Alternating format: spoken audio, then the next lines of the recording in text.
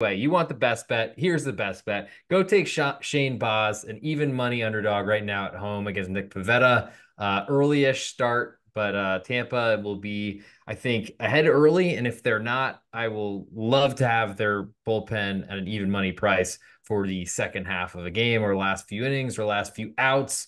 I feel like this is a really tough spot for the Red Sox to go with a lot of playoffs pressure. The Rays are still in it, think they're fighting for it, but ultimately I think it's a good spoiler spot for Tampa Bay and the Rays plus 100 even money.